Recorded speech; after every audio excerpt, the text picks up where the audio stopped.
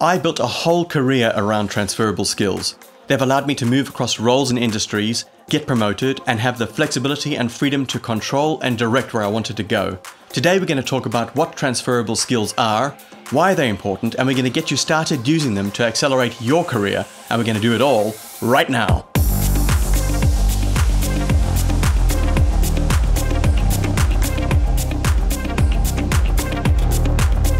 Hi, my name is Raf. Welcome to RISR, where my mission is to help you go further, faster in your career. So I started my career as a storeman and packer. I was lifting boxes of flatbed trucks, I was packing customer orders, and a lot of it was really labor intensive. One of the upsides of being in a small business is that you do get a chance to do a bit of everything because you have to all pile in when required to keep the thing running. So I did learn a lot of different functions while I was with that business. As the business continued to grow, so did the needs. For example, there was a need to do lots of promotion. We were doing lots and lots of promotion. So I went out and bought a marketing textbook, and at nights when I was home from the office, I would read about things like segmentation, targeting, and positioning. And I would try different things at work, and I kept kind of doing that and learning and applying as I went along. So I learned marketing that way, and branding, new product introductions, and industrial design. I got involved in design and development of those products, business development. So after a number of years in that business, my brother actually noticed an advert in the newspaper for a very large multinational conglomerate with a really, really high brand profile, one of those sorts of companies that kind of everyone wants to work for. And he said, hey, you should apply for this job. There were about a dozen requirements, went down the list: marketing, building relationships with customers, financial accounting, manufacturing, processes, customizing product. Went for the role. I threw my hat in the ring and I got the role. That unique mix of skills and experience got me the role, no doubt about it. For me, it was an absolutely life-changing event. I can't underestimate that. It was life-changing, not just in terms of the remuneration, but in terms of the opportunity that came with it as well. And I came to realize that it was that mix of skills that I had at that exact time, plus the proof that I could do it, which allowed me to demonstrate that I actually had the value that I could deliver to the company that got me the job and allowed me to be successful in the job. So what I think makes transferable skills so powerful is that they do two things simultaneously. Firstly, they increase your value, they improve your value. And secondly, they decrease your competition as well, because of course there's fewer people that have your unique mix of skills and experience as you amass them. And so those two things together have this exponential effect on your opportunity. Now let's talk a little bit about what transferable skills actually are. And in doing some research for this particular episode, I noticed that a lot of people out there are referring to different skills as being either soft skills or hard skills. And I just don't believe in that approach at all. I don't believe that soft skills are soft in any way, shape or form. If you listen to Simon Sinek talk about it, I completely agree with what he says. There's nothing soft about those skills. And I also feel exactly the same about hard skills. There's nothing hard about them. Instead, I found it was much more logical for me to put them into 4 buckets. Now, the first of these are technical skills. These are skills where you can gain a certain proficiency, and they can often be measured.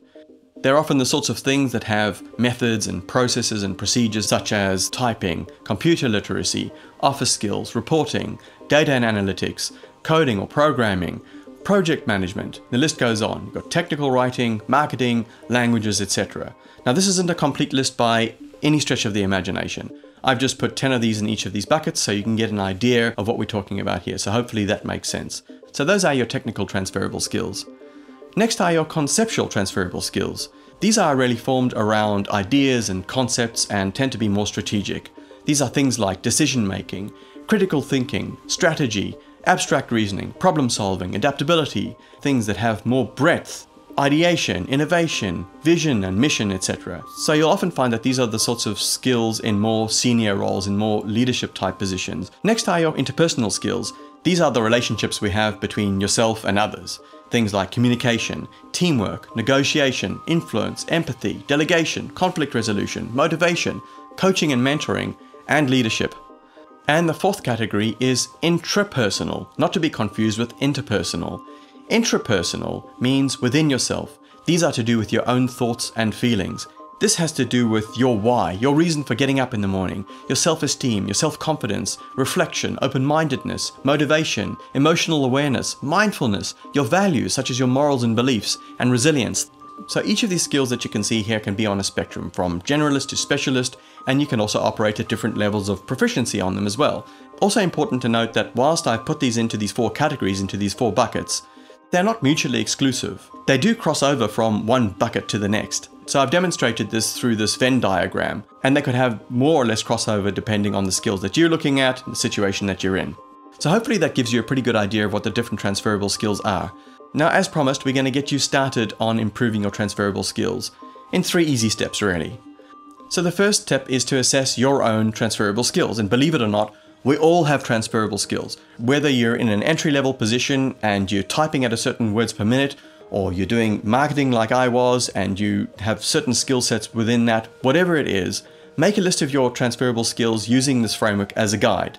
Whilst you can use the list that I have as a starting point, I urge you to do your own research. You want to be asking yourself, what degree of expertise or experience do you have on each of these? Are you a beginner? Are you at an intermediate level? Are you advanced? Are you an expert? And how do these skills that you have align with your aspirations, what you want to do in the future? And so you're starting to hopefully now identify some transferable skills that you need that aren't on your list that you want in the future. So you should be able to come up with a list of skills that you want to explore short, medium, and long term. The second step is to start making some choices. What you want to start immediately focusing on that's going to get you to places in the short term, in the medium term, and in the long term. So you want to be selecting just a few of those skills that you've written down. One way of doing this is using an impact effort matrix, and I'll drop a link below if you're interested in watching that episode. Make sure you're dipping into each of those 4 buckets as well that I mentioned, and not just leaving 1 or 2 completely behind. For example, if you're only focusing on your technical skills and you've got nothing there of a conceptual nature, then you can't really be expecting these to help you with roles that require more conceptual ability in the future. Step 3 is to set yourself a goal. What are you actually going to do? Make sure you have a plan to achieve these things as well, because a goal without a plan is just a wish. The next episode is going to be on the top transferable skills for 2021, and as a bit of a teaser, it's going to be a reaction video on what's generally put out there, because I don't fully agree with a lot of what's put out there, and there's some things that you should certainly be aware of and look out for. Don't forget to subscribe and hit the notification bell so that you don't miss any of this content. If you have any questions or observations, do let me know in the comments below. If you enjoyed this, hit the thumbs up button. It really does help with the YouTube algorithm. And don't forget to share it with a friend or a colleague. Till next time, keep rising.